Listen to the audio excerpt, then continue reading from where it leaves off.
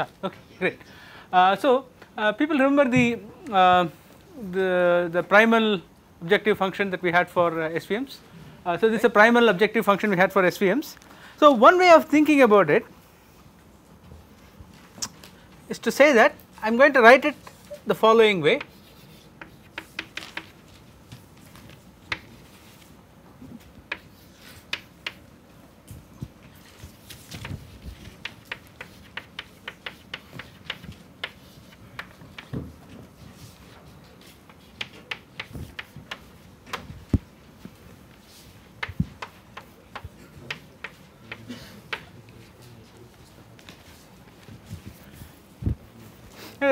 Some jugglery. So the alphas I have replaced it with a lambda here, okay, and well, you know, xi transpose beta plus beta naught is actually f, right, f of xi, right. So I have written whatever, s should be f of xi, sorry,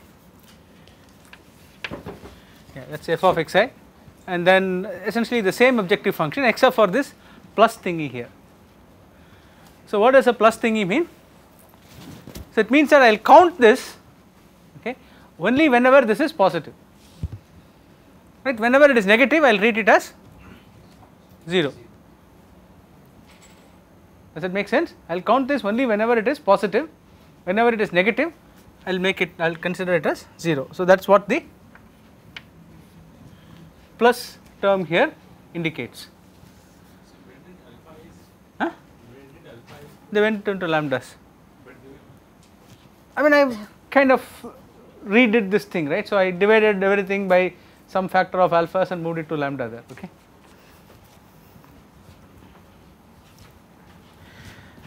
Right. So if you stop a minute, this should look familiar to you. What does it look like? Ridge regression, right. Ridge regression. So you have a loss function, okay, and you have a penalty term, right. Does not it look like that? So far we have been talking about norm beta squared as being the objective function that you are trying to minimize, and the other thing as constraints, right, and then we wrote the Lagrangian, and then we got the constraints into the objective function. So now I am saying you can think of another way of writing the objective function, which is to say that there is this loss function, right, which is accounted whenever it is negative, right.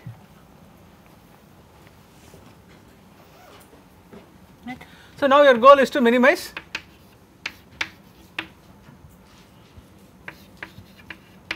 this.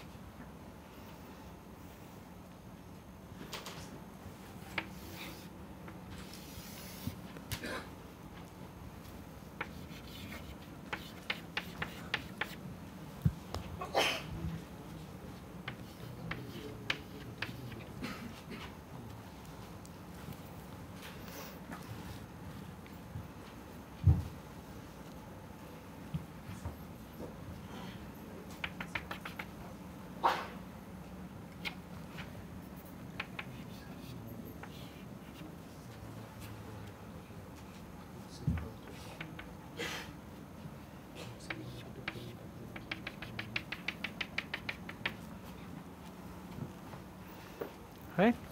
So how will this loss function look like?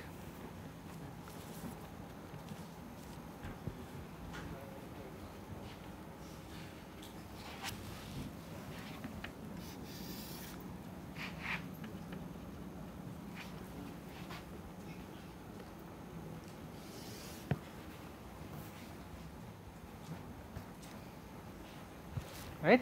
So when y of x is 1, after that it will be 0.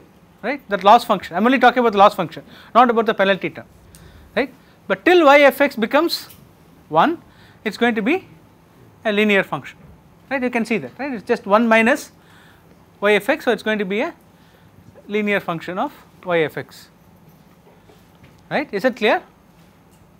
Right. So this kind of a loss function where this is like a door or a book opening on a hinge, right. If you think about it, this is like two flaps of a book or a door, right, and it is opening on the hinge which is here, right. So it is also called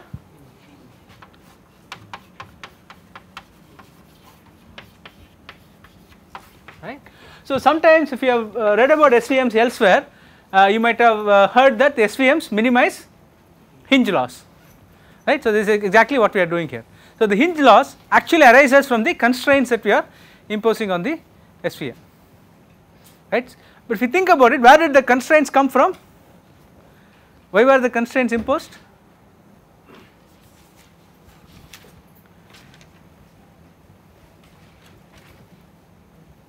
What is the semantics of the constraint? I do not want you to get, yeah, well, what was right, we wanted to make sure that they are correct and a certain distance away, right, that is the reason for this. So in effect the constraints were enforcing the correctness of the solution, right, and what the objective function originally was enforcing was essentially the robustness of the solution. How far away are you from the hyperplane, right, the constraints were making sure that you were on the right side of the hyperplane, right, if you think about it, right. So in effect the constraints are an important part of what you are trying to optimize. It is just not the distance from the hyperplane that matters, but it also matters that you should be on the right side of the hyperplane, right. So the putting it as a hinge loss makes that explicit, right. I am saying okay, this is the loss function I am interested in, right. So that essentially tells me okay, I am interested in the correctness, I want to make sure that all my data points are correctly classified, okay, and the penalty tells me okay, make sure it is a small norm solution, right. This essentially becomes like ridge regression, okay, make sure that the squared loss is as little as possible, at the same time make sure that the norm of the solution is also small, right. So that is what we did, right, we enforced the L2 norm in the ridge regression case and we are doing the same thing in the SVM case, okay. Does it make sense? Now we can ask interesting questions like okay, if I replace this with some other norm penalty, what will happen? Can you do L1 regularized SVMs? No, that was regression. So L1 regularized regression was lasso. Can you do like lasso like regularization for SVMs? So instead of beta squared, if you put beta, what happens?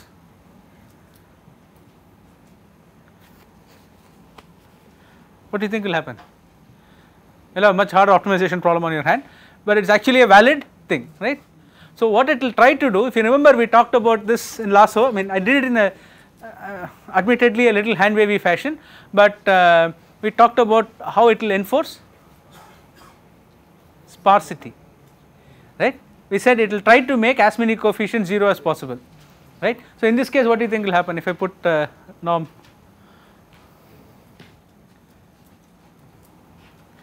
Can it enforce sparsity? Will it reduce the number of support vectors?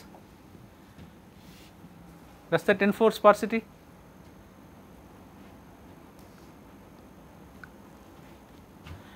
Think about it.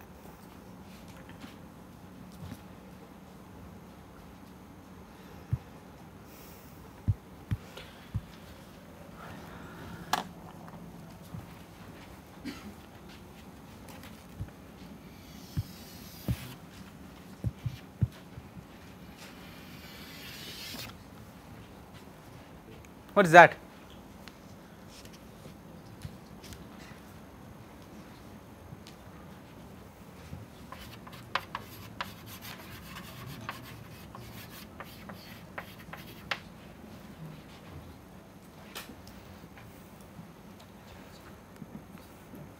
Right, the squared loss is actually like this, okay. So if you think about it, it's a little weird, right. So if you are to this side, you are actually correct, right, but the farther away you are from the hyperplane, on the right hand side also you still contribute to the loss because of the squared error function, right, whether you are on the right side or the wrong side of the hyperplane you still contribute to the loss, okay. So that is why sometimes the squared error function is not the ideal thing to minimize, right. So the hinge loss more often than not gives you a much better solution than optimizing squared error, right. So what will the squared error be?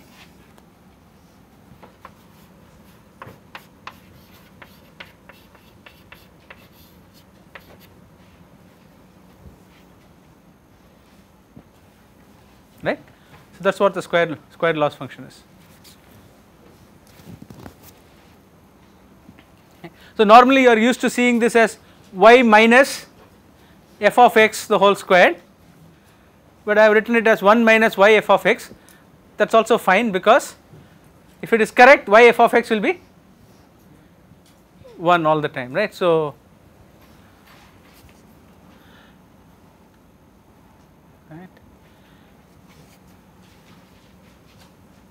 so what is the actual loss function that you want?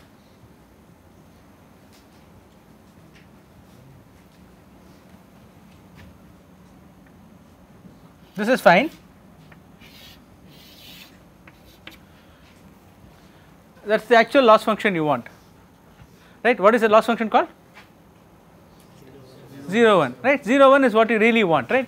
It should be 0 if it is correct, and it should be 1 if it is incorrect, right. 0 1 is what you really want, and a lot of this is just like a segue, right. It is not really, I am not going to test you or anything on it, just for your interest. A lot of work in theory in machine learning goes into showing that, hey, if you optimize some other loss function, okay, will you end up with the same solution as if you optimize the 0 1 loss, right. So if you take the 0 1 loss, I try to find a solution for it, right.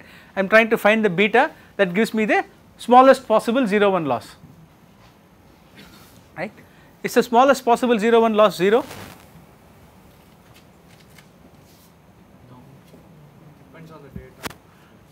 Depends on the and linearly separable or not? Yeah, so there is 2 points to it, right. Depends on the data, and you said linearly separable, but why? Because you chose to use a linear classifier, right. So depending on what family of classifiers you choose and the data, okay, the minimum 0 1 loss could be 0 or it could be something higher, right. So when I say minimize the 0 1 loss, I mean whatever is the minimum possible achievable given the data distribution and the class of the class of classifiers or the family of classifiers you have chosen. Given that, what is the minimum achievable? Will you be somewhere close to that if I minimize a different loss function, right. So that is an interesting question to ask, right. So I can arbitrarily come up with other loss functions, so I can come up with hinge loss, I take squared loss. So if I minimize hinge loss or squared loss, will I get the same solution as I would have gotten if I had minimized 0 1 loss, right. So that is something people do think about, right. So we did look at one other loss function, which is the, I guess it was something like that.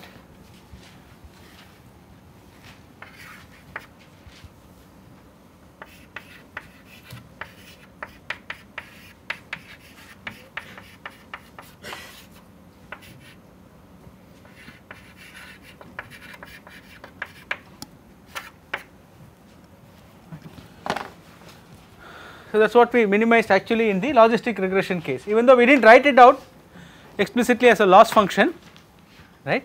So if you think about it, right, this is what we actually minimized in the logistic regression case also. You are trying to, what were we trying to do? What did we do in the logistic regression case? What did we do to estimate parameters? We did maximum likelihood, right. So we made some assumptions about the distribution, and then we tried to maximize the likelihood and so on and so forth, right.